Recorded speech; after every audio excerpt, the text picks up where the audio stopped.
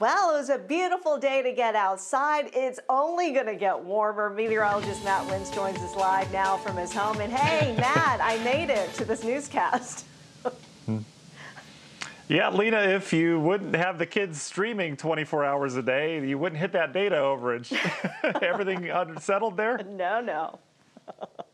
It was the Right, well, TVU unit. It was the cell phone towers that went down. Who knows? Technology. Oh. Yeah, it's just one of those days. Well, I missed you, trust me, so I'm really glad you're back. It has been a transition day today. I don't think anyone's complaining.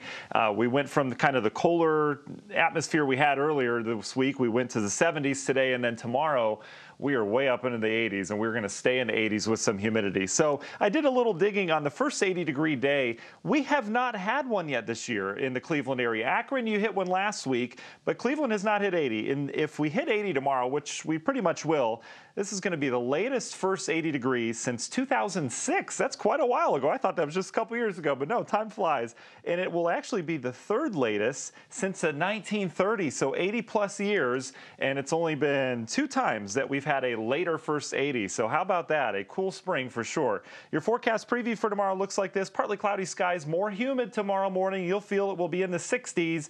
A couple pop-up showers and thunderstorms possible in the afternoon. Get used to that in the forecast, as no rhyme or reason. We may see some with a lake breeze, but we're in the 80s. Temperatures tonight, you're starting to feel that uptick. It's not going to be muggy tonight. It's going to be pretty comfortable still. We're in the 60s for most of us. We may see some upper 50s on the board. I think most of us settle in the low 60s. The humidity, not quite here yet. It's humid outside, but it's manageable. We've measured that with the dew points. When they're near 60, you feel the air. When they're way up into the 60s, that's when you really start to feel the air.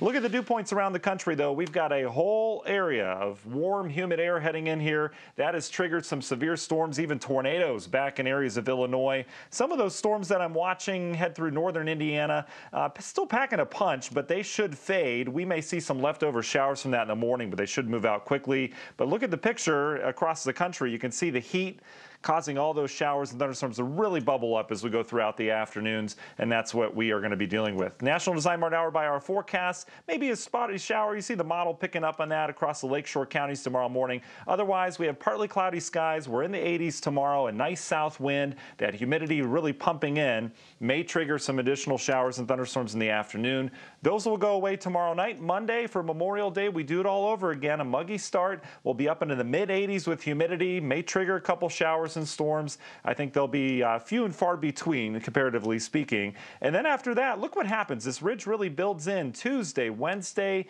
Thursday, but then we finally get some refreshing air in here on Saturday and Sunday before that ridge builds back to our west.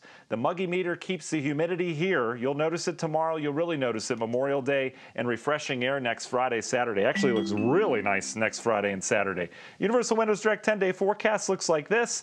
Mid-80s with humidity over the course of the week with scattered showers and thunderstorms. Best chance of storms on Thursday, refreshing for the weekend, and we get pretty comfortable as we go into the latter half of the next weekend. We'll be back with Nick after the break.